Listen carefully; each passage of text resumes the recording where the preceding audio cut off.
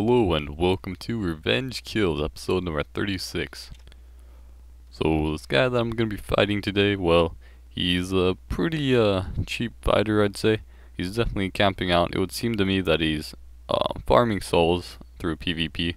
He does clearly have a dark Orlando world, so he will get a lot of invaders that way, and I know personally from my experience it can be really troublesome when you die in this world, so I wouldn't blame him entirely for wanting to really, beat everyone that invades his world.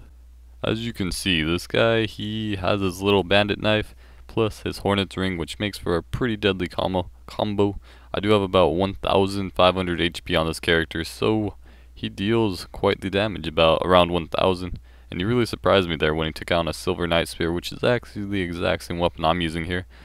And, well, it's a very, very good weapon. It only requires like 16 strength, 22 dex, and it can do around 400 to 500 damage, as this character does have 50 dex. But anyways, yeah, he takes me out. He actually nearly got killed by that NPC there if you watch closely. And anyways, this is actually the 4th time I invaded him. I did invade him a total of 4 times, and this time I got this blue phantom here. And we were just searching around. We were actually searching around for him like 2.5 minutes, and all of a sudden he just glitches out of that elevator. I think it's mostly due to the lag that he glitched out of there actually. And then luckily for me, I was able to cancel out the damage from that backstab.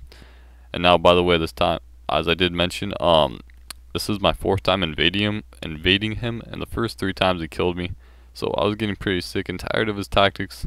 So now I came prepared. I got this fire Zweihander fully upgraded to fire, and my hornet's ring is equipped, as well as my dark wood grain ring to flip around. So I was starting to run back, see if my other blue phantom friend could help me out. Just some random guy, wasn't actually my friend. But anyways, he returned home, I guess. He gave up hope looking for this guy. So now it's just a one-on-one. And I think me and my opponent here are actually pretty equally matched, although he does have his Estus class, so that's about his only advantage. And I think he does have more poise than me, and probably more defense, I do believe. So I'm really relying on this Hornet's Ring and Zweihander to do most of my damage for backstabs. I just barely hit him, break his poise before he can hit me, and I sort of predicted him healing because I kind of know this guy. So I used my own humanity to heal myself. And I do get my Lloyd's Talismans ready right there. I get him ready to throw on him, so we cannot heal with this flask. So I'm really pursuing this guy. I don't want to give him like any room to breathe. I don't want to give him any time to heal or anything. Spin right around him, whack him in the back. I was going for a chain BS, but he countered that by rolling into me. Now I'm going after him once again, and I should not have done that dash attack because I just gave him a flasking opportunity, and I gave him another flasking opportunity by completely missing him. But anyways, I somehow hit him with my SS flask right there.